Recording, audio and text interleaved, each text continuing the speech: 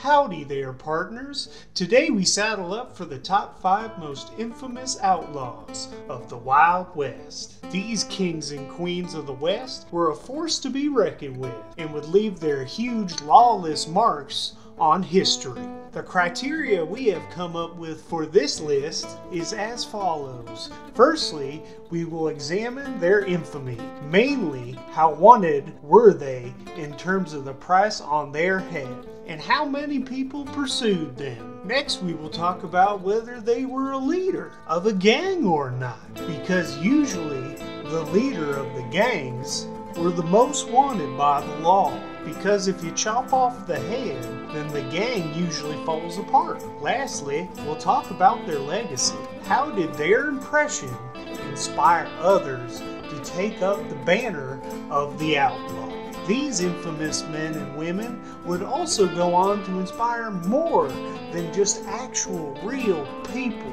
For example, films, TV shows, and video games would also become infatuated with the idea of outlaws and telling a story not about a hero that most stories lean on, usually, but about more morally gray stories that ponder the idea of morality being more complex, shades of gray than black and white. So keep with us, partners, as we have a hog-killing time going through the top 5 most infamous outlaws of the Wild West.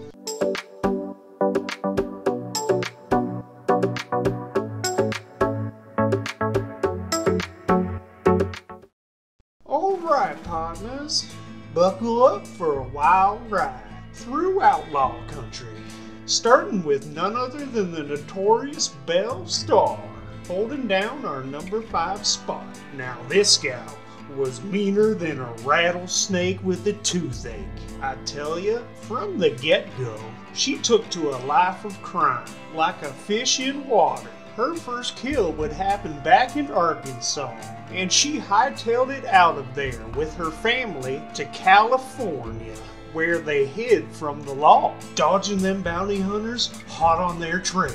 She's as infamous as they come, partner. Her and her husband Sam had a price on their head that'd make your eyes water, up to a whopping $10,000.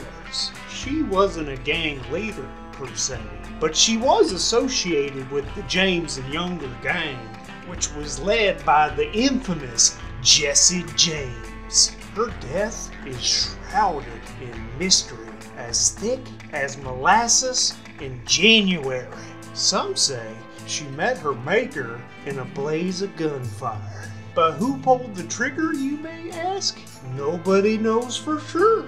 Belle Starr may have ridden off into the sunset, but her legend lives on, inspiring women and men alike to grab a hold of their own slice of outlaw glory in the Wild West for years to come. Whoa there, cowpokes. Hold your horses as we rustle up the number 4 spot, which is none other than the wild John King Fisher. Born October 1853 in Collin County, Texas, this hombre was no stranger to trouble. He got himself nicked for horse thieving at a tender age. Did a spell in jail for a time, but I reckon they let him loose early, because he was still wet behind the ears. Now John King Fisher, oh, he earned himself quite a reputation around these parts. Known for being quick on the draw, faster than a jackrabbit in a dust storm.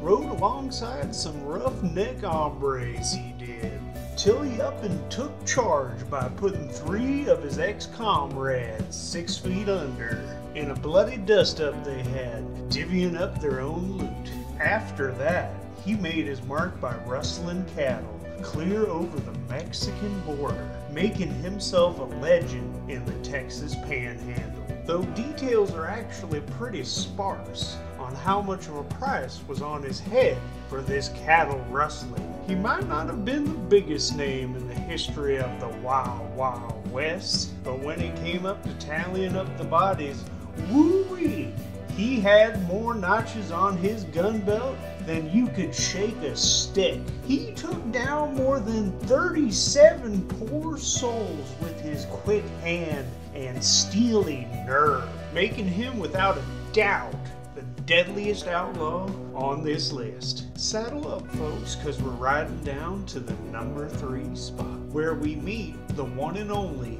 Butch Cassidy. Born April 13, 1868 in Beaver, Utah Territory, this fella didn't waste no time moseying about. He left his kin behind when he was just a young whippersnapper and found himself a mentor in the likes of old Mike Cassidy. He also worked a spell as a butcher's apprentice, earning himself the handle Butch along the way. His first taste of trouble came when he up and pinched some jeans and a pie from a closed-up shop. But that was just the start of his wild ride. He would have a bounty of $4,000 on his head. Some wanted posters even depict his bounty up to a whopping $30,000. Of course, that here Butch Cassidy would become a leader of his own band of misfits, which was known as the Wild Bunch. And that's when things really started to heat up. They'd hit up banks and trains faster than a tumbleweed in a twister, hauling in loot like there was no tomorrow. His legend lingered like a ghost on the prairie, hunting the Wild West for years and spurring on a whole passel of would-be outlaws to chase after his shadow, hoping to strike it rich like Butch Cassidy. Well, partners, we're now nearing the tail end of our roundup, and let me tell you, it's been tougher than a one-eyed mule in a hailstorm figuring out who'd snag the number 2 in 1 spots. But reckon we've settled on none other than the infamous Billy the Kid. Born either on September 15th or November 23rd, 1859 in New York City, New York.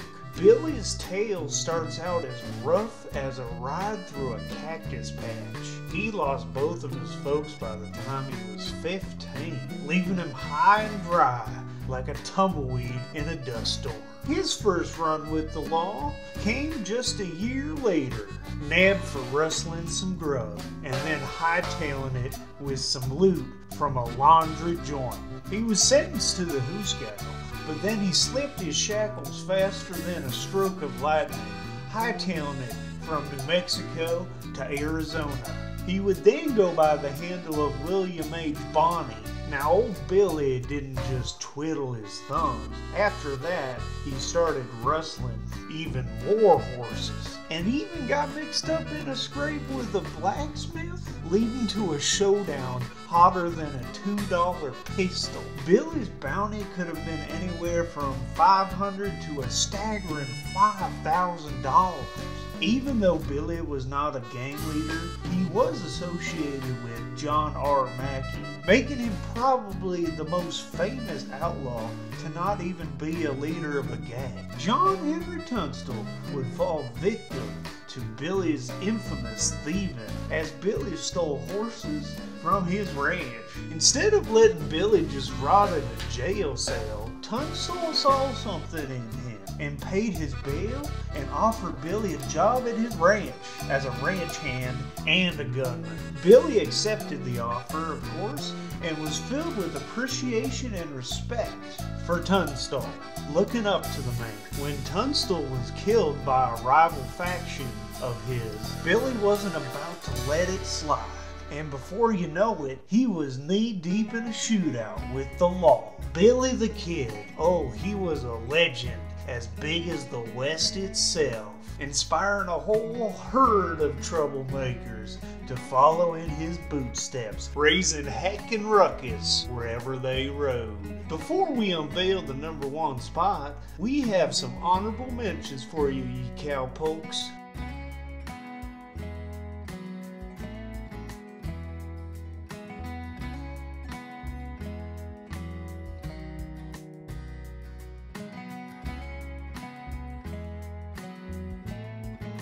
Alright, my cattle rustlers, we've finally hit the bullseye with our #1 spot, who is none other than the notorious Jesse James. Born in the heart of Little Dixie, Missouri on September 5th, 1847, Little Dixie was known for slinging more slaves than a poker player tossing chips. From the get-go, Jesse had a bone to pick with the Union, joining up with the rascally bushwhackers. During the American Civil War, oh boy, they raised more heck than a stampede on a prairie. And the price on his head was an outstanding $10,000, enough to make a bounty hunter salivate like a coyote at a rabbit's den. Well, after the dust settled, he rustled up his own gang, the James and Younger gang. They'd rob trains and stagecoaches clear across the frontier, leaving behind a trail of dust and destruction, thicker than a cattle drive in a dust storm. Oh, Jesse James, the king of outlaws, they'd say. He was like a legend straight out of the pages of a dime novel, inspiring a whole generation of troublemakers to try to dethrone the king of outlaws. Well, partners, time to hitch up them horses, as we are done with our fabulous outlaw journey. Now, you be sure to go hammering tongs down in the comment section below. Ooh boy, did this list tickle your fancy, or did it not sit well with you at all? Well, we will be rustling up some more content for you here in the future to come, cowpokes. So make sure you stay alert for some more content coming soon. And thank you for watching, partners.